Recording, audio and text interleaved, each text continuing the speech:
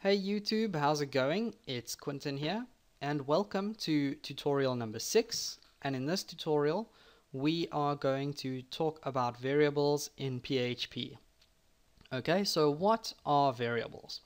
Well, if you think back to your first couple of maths classes in high school, where you first started working with variables, then you know that a variable is a placeholder for another value.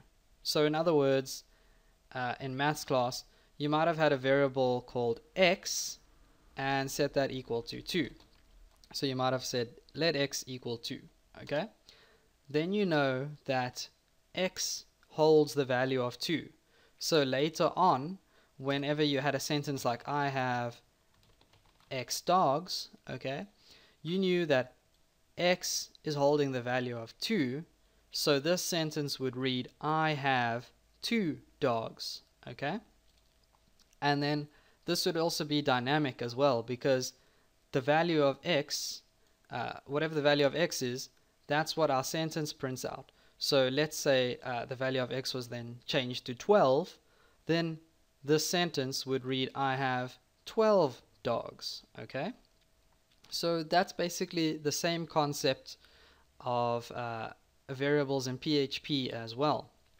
Okay, a variable is just a placeholder in the computer's memory where we can store a value that we are going to want to use later on in the program. So this might come in handy when we start asking the user for their name and then printing out hello and whatever their name is, okay? So in programming, we won't often name a variable x or something because it's not very descriptive. It doesn't tell us what kind of value we're storing in that variable, okay?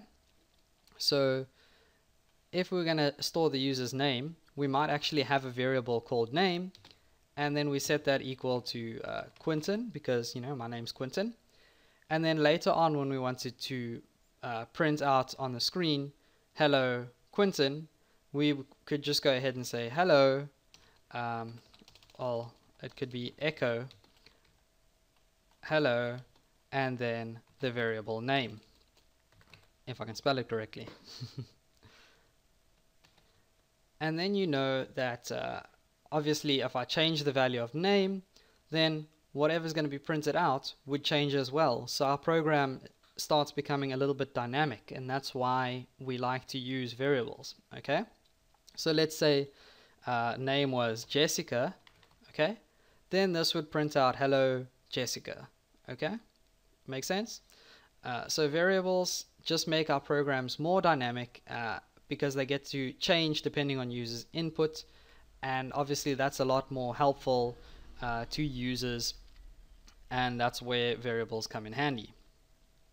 Okay, so let's take a look at how to declare a variable, because this actually isn't right. You can't just go ahead and type a variable like name. We can't just type the word name because PHP doesn't know what the heck we're trying to do here.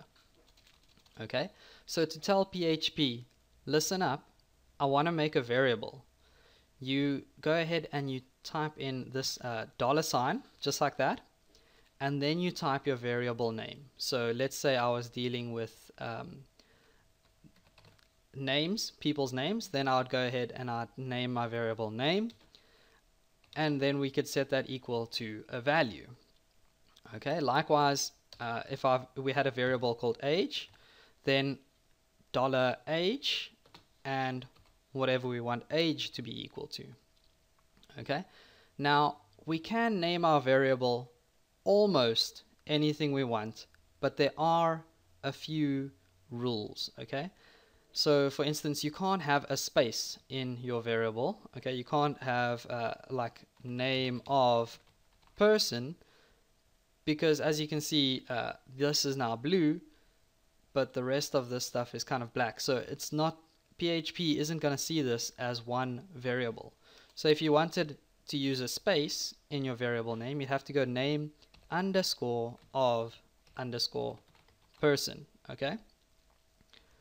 And the next couple of rules are that you can't actually use any special symbols, okay? So You can't try have like backslashes or anything like that, or forward slashes. No, it's a backslash.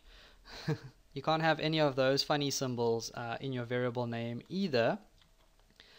And you can have numbers, so you can have something like name1 or name2, but you can't start your variable name with a number. So in other words, if you try to name a variable $1name, okay, you can see that this already is not going to work because it hasn't turned blue like a variable should in PHP when we're dealing with Notepad++. So basically, if you want to make a variable, stick to alphanumeric characters, but never start with a number. Okay. Now, the next thing I want to talk about is this equal sign. Okay, because whenever we create a variable in PHP, we have to store a value in that variable straight away. Okay, so you're not going to go ahead and just type in a variable name and bam, you have a variable. You still have to store a value in there. Okay, so the purpose of having this equal sign here is because that is our assignment operator. So in other words, it's going to assign whatever value we put on the right into the variable on the left. Okay, so this is something you guys are going to have to get used to in programming, is we're going to take values on the right of the equal sign and then put them in the left. Okay, so this is the assignment operator. It doesn't mean that this is going to be equal to this value. It means that we're taking the value and putting it into the variable. Okay, so my name is Quentin, so I'm going to go ahead and put Quentin in here as my value.